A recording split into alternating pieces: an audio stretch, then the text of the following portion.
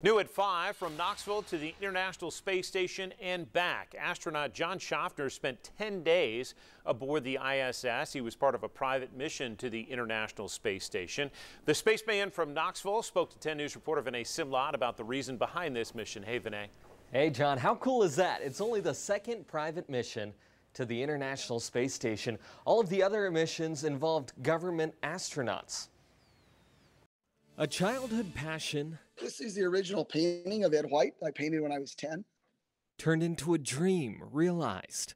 I was always going to go to space. I just did not know when. Aboard the SpaceX Falcon 9 rocket, astronaut John Shoffner became one of the few private astronauts to visit the International Space Station. Engines full power.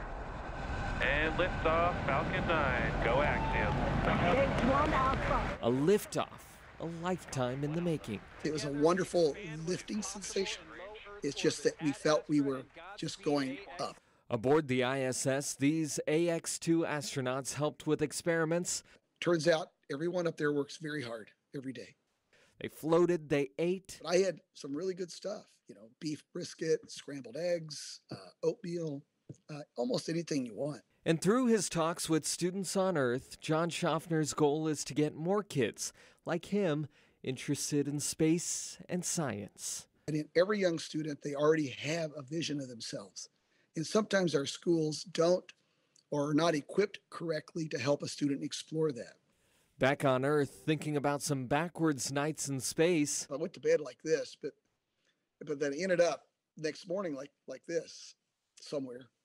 This astronaut reflects on the 10-year-old who painted an astronaut. This is my space-flown copy of my painting from 1965 with Ed White.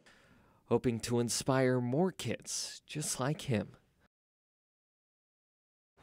Now, Shoffner bought that seat on a space flight. He says the training process took about 2 years. So, John, if you're interested, you gotta pay up. Back to you. Gotta pay up, but wow, what a cool thing. Dream realized, Vinay. Thank you.